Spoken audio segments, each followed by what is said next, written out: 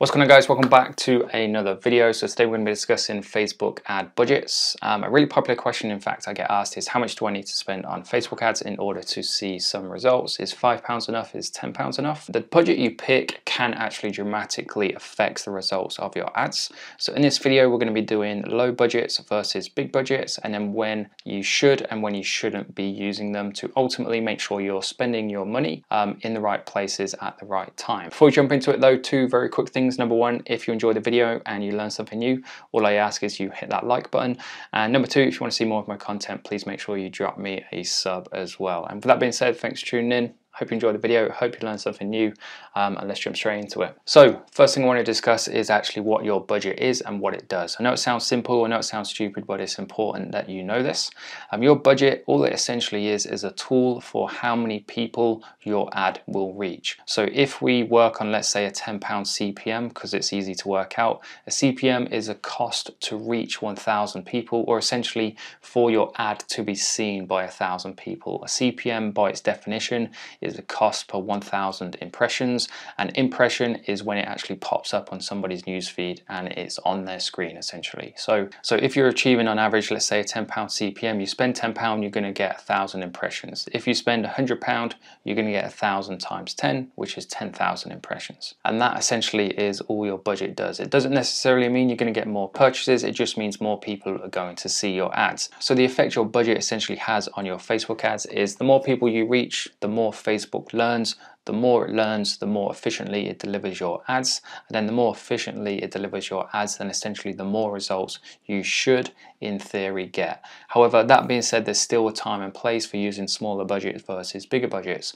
For example, if we work on Facebook's logic and Facebook's advice, this is the guidance they give themselves. They want an ad set. They say ad sets optimize on an ad set level, and for an ad set to deliver optimally, it needs to be achieving 50 of its target conversion per week. So if you're optimizing for purchase, that is your objective.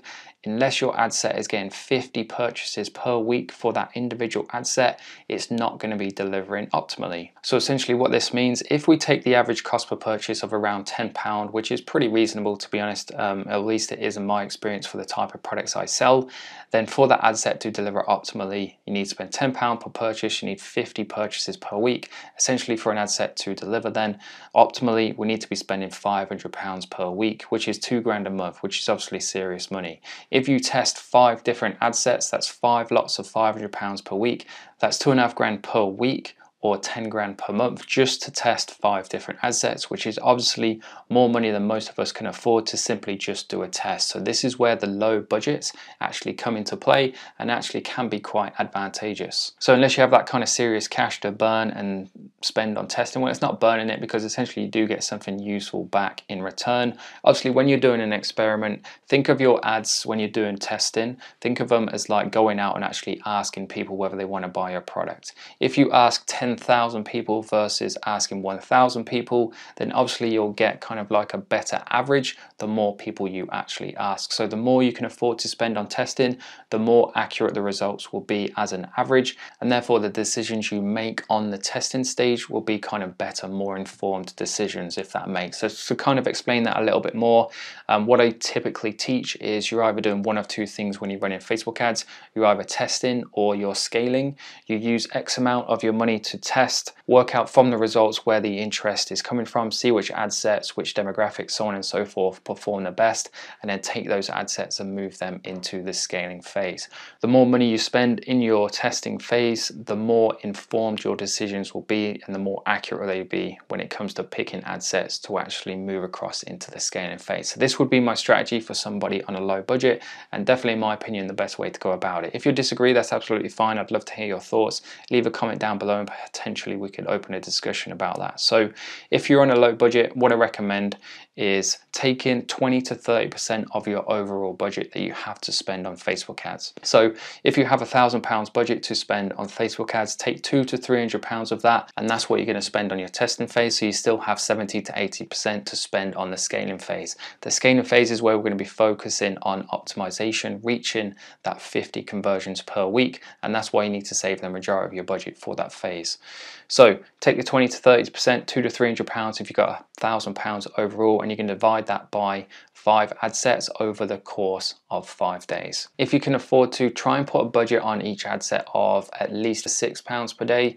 The reason I say that is because Facebook ads are also an auction place. Think of it as almost like the eBay but for impressions. So your ad essentially goes into the auction versus everybody else's ads that's also competing for that same audience.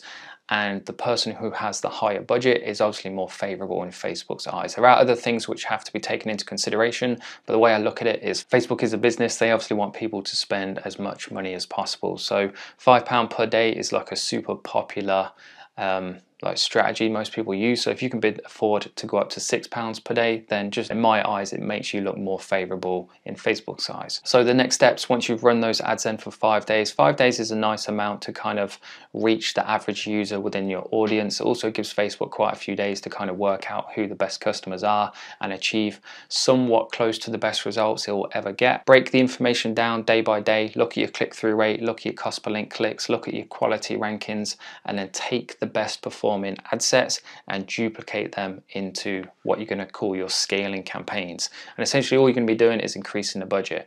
Now don't go crazy, don't go from £6 a day all the way up to £100 per day or £200 a day because you think it's going to perform really well. What I like to do is kind of double test proof an ad set. So if it's performed really well, so out of those 5 ad sets you've tested, you take the one with the highest click-through rate and the cheapest clicks, duplicate it into your purchase scaling campaign and double the budget. Go to say £12 per day. Let it run for another 5 days, see if the results are consistent, and if they are, you should be seeing some purchases at this point, and if that is the case, that's a super positive sign, and then I would then go into scaling it a bit more aggressively. Now when it comes to scaling, there's so many different ways you could do it. The most conservative way by far though is to simply just increase the budget bit by bit every 3, 4, 5 days. The reason it's important not to do it every single day is, again, you just want to give it a chance to settle down. Just in case you reset that optimization phase, give it a chance 3, 4, 5 days to kind of settle down, work out again who the best audience is, and start producing some really good results. So small increments, say 5, 10, 20%, no more than 20%. No more than 20% I would say on each occasion in which you increase the budget.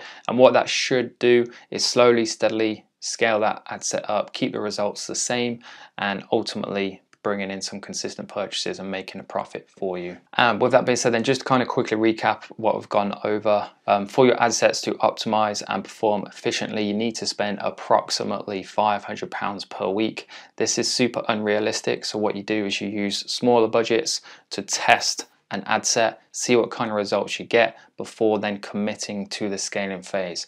Take 20 to 30% of your overall budget for Facebook ads, put it into the testing phase, test a minimum 5 audiences on £6 per day if you can afford to.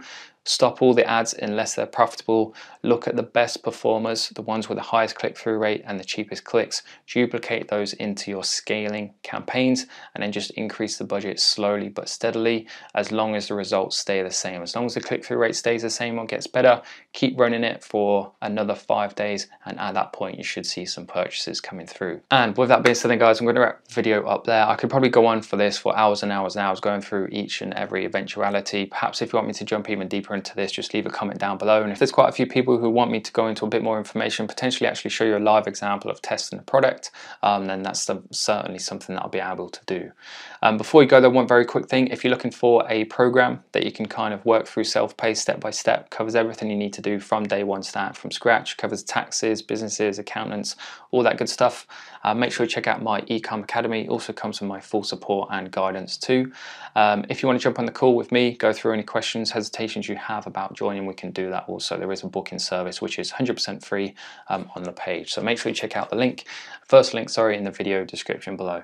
Thanks again for watching. Hope you enjoyed it, hope you learned something new, and I'll see you in the next one.